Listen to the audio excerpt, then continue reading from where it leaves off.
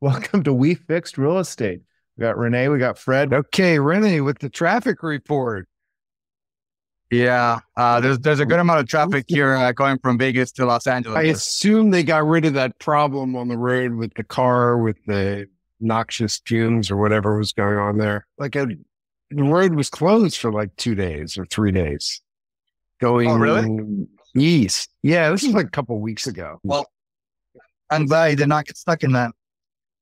Yeah, because you'd still be there. The reason I was late to this call is because there was an agent that we worked with a long time ago. We were representing the buyer, and he was representing the sellers. And he just asked me like if we were still doing what we were doing, and that he'd be interested in joining. So, and potentially joining. So, people are kind of thinking. That's interesting.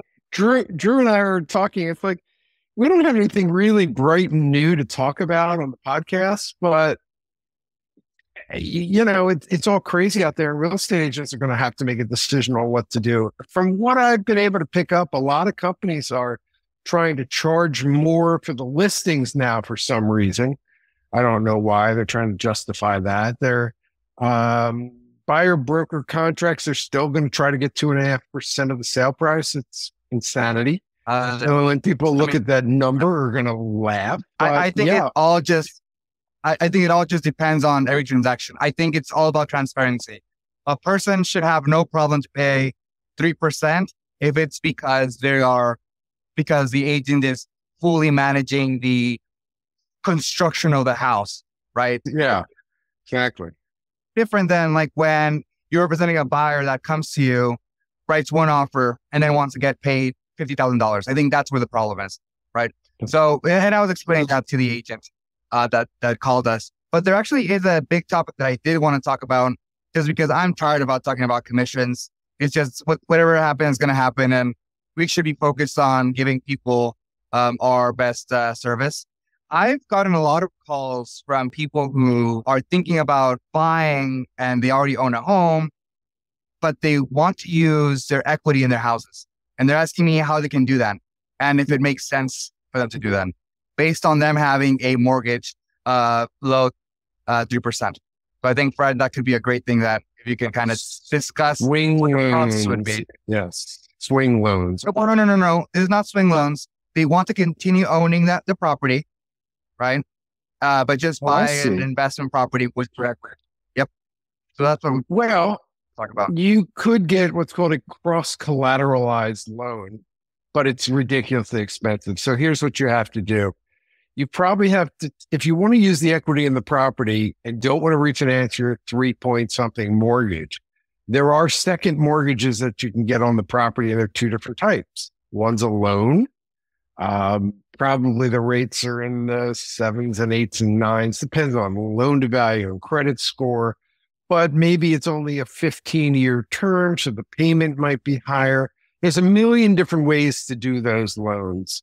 So you just have to look at what's available and what the payments are. But separately, you can get a line of credit. And the way the line of credit works, it's like a credit card. You use it, you pay it up, you pay it down, you pay interest only for the first 10 years. And after the first 10 years, they usually convert then to a 20-year fixed mortgage for the balance. Or you can refinance it into a new loan. And it's interest only, so the payment's lower, but you have to qualify based on normally the qualifying rate that the lenders have, which is usually the current rate plus 2%, or there's a million different ways, but that's the way to get the money out. There are also these lenders who are now doing kind of mirroring what the FHA has done, called the kind of loan where you don't make a payment. It's just, they're going to lend you your equity, but they're going to go in partnership with you. So when you sell the house or within a certain period of time, you have to pay them off at a predetermined number, but you're giving up a lot with these types of mortgages. They're even on the radio now with simple people saying, oh, I got this new program where I took equity out of my house and I don't have a monthly payment. Well, guys, you're going to pay at some point. So also, but the other good news is you can do a Fannie Mae loan, which in LA, San Francisco, it's in the Bay Area, You can get a loan up to $1,149,825 with as little as 5% down for investment properties. Now, the PMI is going to be really expensive, but it can be done. So everybody's got to look at their own situation and see what the story is with their finances and talk to a mortgage person. Oh, wait, we do mortgages. Yeah. Set a time to contact us and we'll talk about your situation in detail and figure out what's going to work. But there are ways. There are ways, that's for sure. I'll take your word, Brad. There you go. And the other thing, if you do need to sell the house, there are swing loans, and we can go into details of what that is. But basically, there's a lender who's going to lend you based on the equity in the house you have and the house you want to buy, based on how much down payment you're going to put. So sometimes you can even do 100% finance. Collateralized mortgages. So the whole point is this allows you to kind of expand your real estate portfolio with the equity in your house that you already have. Pretty much. You can do it. Hey, Drew, while we're talking real estate, anything new on the houses in your neighborhood? Remember it's gotten even weirder. I think a bunch of people all moved onto my street. The houses were all built in 65, and I think they never moved. Because yesterday I was driving to the store, 3 houses, one right after the other, had junk removal services, just gutting the inside of the house, like 3 hoarders. Or could this be part of one of the big companies like BlackRock who's selling off a lot of property? Maybe they own them all and they're selling them all. We don't know. These are like 3-bedroom houses that never got updated. So the one sold just down the road from me, right, for $1 million. Now the house right next to it is for sale and getting gutted. And then 3 houses down getting gutted. And by saying gutted, they're just hauling all the crap out of it. Yeah. Like kitchens and bathrooms, or just like boxes, wheelchairs and boxes and old water heaters and stuff that people stored, like broken down stuff, like hoarders. I'm sure stuff's coming on the market. It's up to 7. There's 7 now that I've identified that are vacant. Wow. Or being gutted. And this one that I just saw on Zillow, it's the one that was really had the junk removal service. Their property, the property is still valued at $48,000 for the tax. Great algorithm, guys. Yeah. Well, no, not that the property is valued for $1 million, but the tax history shows the at 48,000, which means that's probably and it went up 2% a year. So that's got to be original. Yeah, totally. The city is thrilled to get rid of them because they changed it to 1.25% of the sale price. It's a lot more money. Yeah. So. The price point, it's not very good for flippers, but we'll see.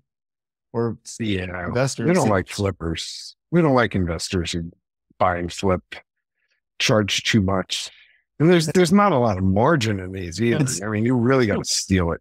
It's really hard. I've got a friend that lives in Texas, and he's on his way to Alabama, and he's been flipping homes in Alabama because he can buy them for $89,000 on the street and sell them for $145,000 and put maybe 10, 15 in.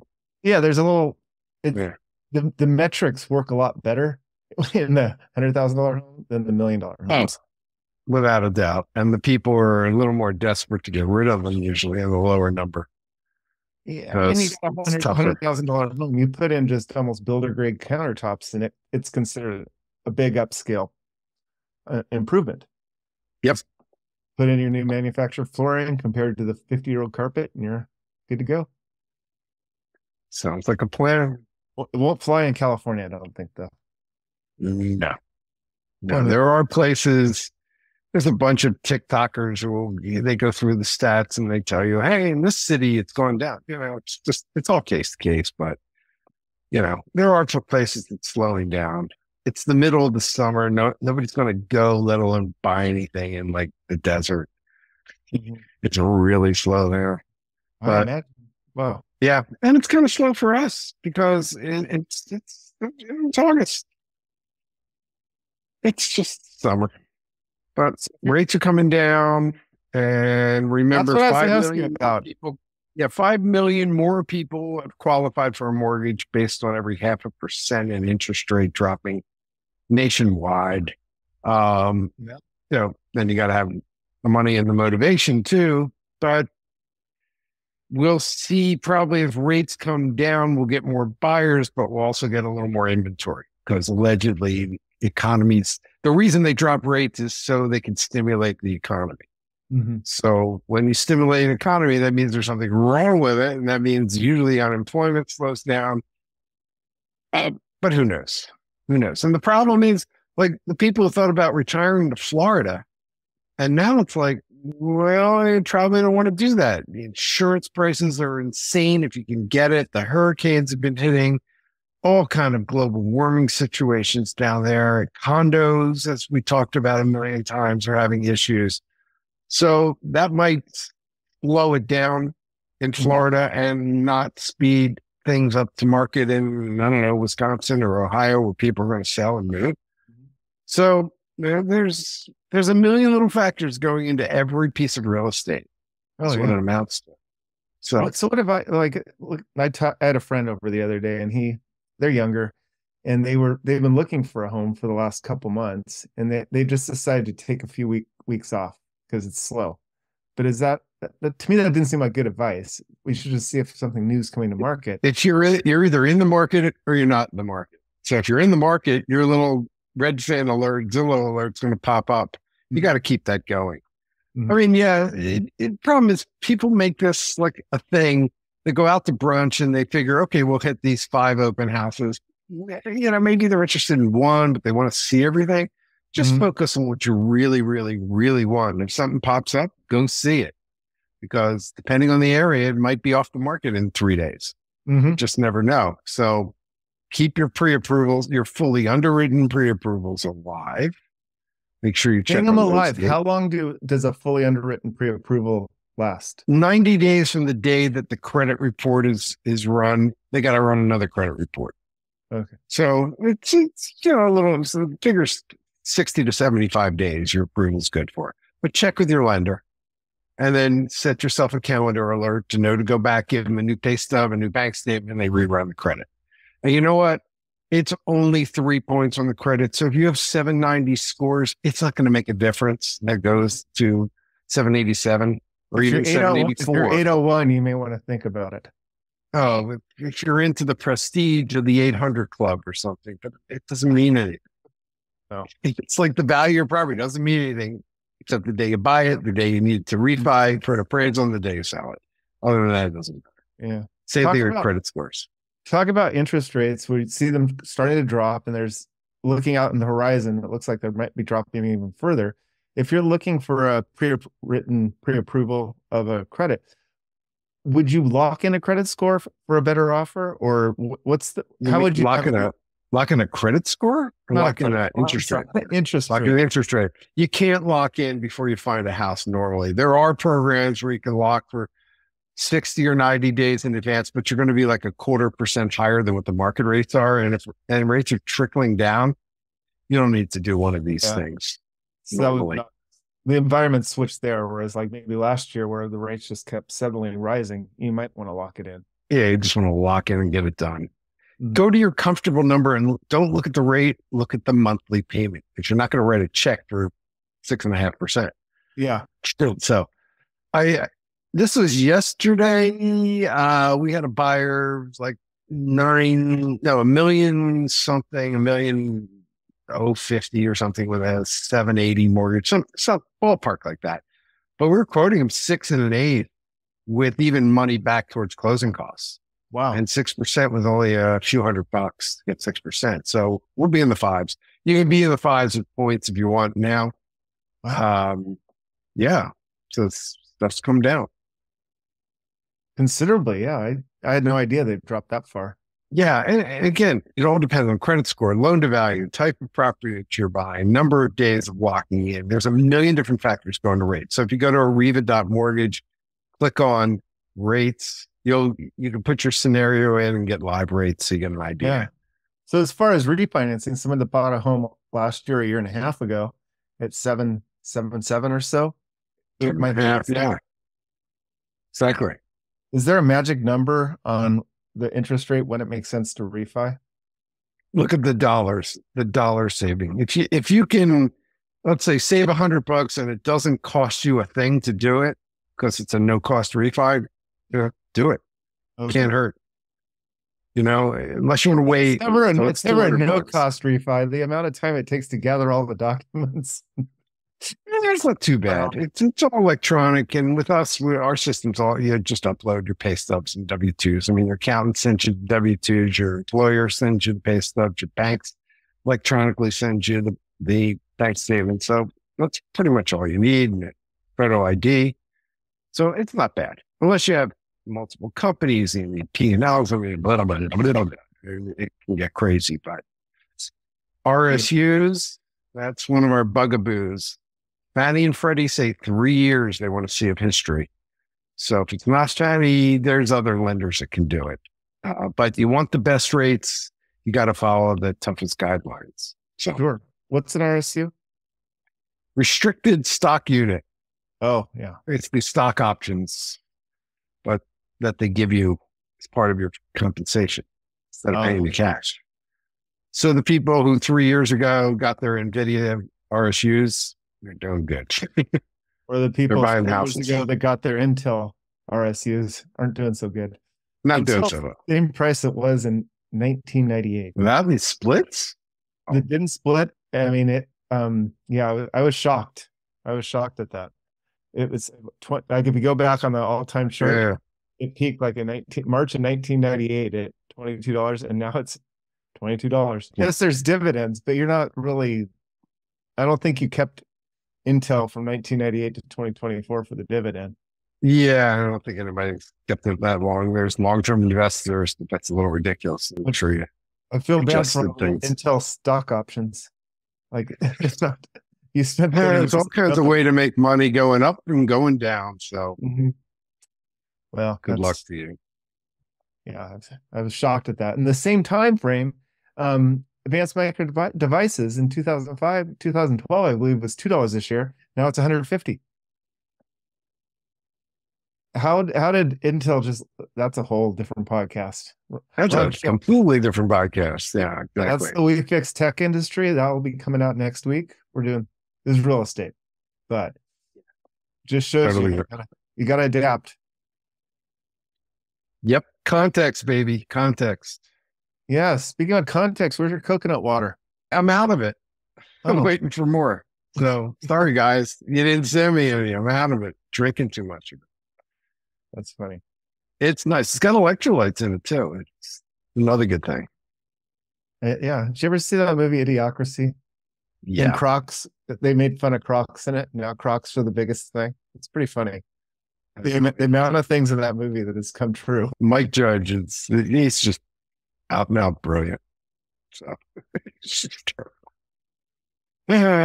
Idiocracy, great movie. Go see that. Well, let's see. I think we've put a bookend on this. We fixed real estate, unless you got something talking about. It's August and it's boring. It's just everybody's quiet. Enjoy the Olympics, and surfing was awesome.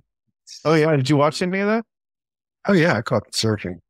That was good. First round or the second round when I was like 15 feet was amazing. And then I love that Kali Bast, who's a Tahiti local, won the gold. Oh yeah, he was great. I mean, it's hometown court. He knows every piece of water in there. Yeah, I watched him for years in all the pro surfing contests. He's always makes a good appearance there. Yeah, John blew it. I mean, he just wouldn't take a wave. And I was kind of surprised by our local girl, Katie Simmers. She's from Oceanside.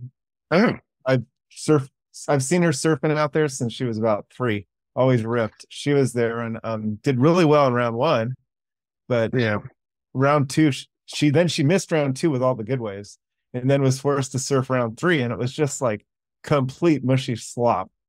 And it's horrible. Yeah, so she did not, but she had a good attempt, and she's got a long career. She'll be in the next one. Well, what we get out of this Olympics is one picture. Too bad he didn't win. It's like, dude, really? That wave, you didn't win? Yeah, Medina. Where he came out and it's just like he's posed there He does 10 and then he goes 1. Yeah. The funny thing is, if you watch all his contests, that's his maneuver. This is the first time it got captured in that angle. Yeah, it was just an amazing picture. He's been practicing that kick out maneuver for years. I mean, but this is not we fixed sport. surfing. This is we fixed real estate. Well, we could cut and edit. We could fix surfing. Dude. Yeah. Gotta have the word dude in there though. Did you make it out lately? No. I was just down at the beach, Marina Del Rey, but there's no surfing there. Is the water? That's like a sneaky dog. By the way, a real estate hint. I have a dog in Marina Del Rey. Go all the way down to the end where that long walkway is. There's the beach there. It's kind of rocky at the end. The dogs are there all the time. Nobody cares. Yeah. So it's nice to have it's like a private dog beach that nobody really cares. Yeah. Good tip. All right. That's enough. This has been boring everybody now. No, they're probably now just tuning in. This is fantastic. Dude. Well, René, let's just get the weather report. I was in Vegas for a conference. Oh, for the week. How was the weather in Vegas? 114 degrees. It's like 71 here, probably. Marina Del Rey. Anyway, enjoy the summer, the warmth. See you on the next one. See you on the next one.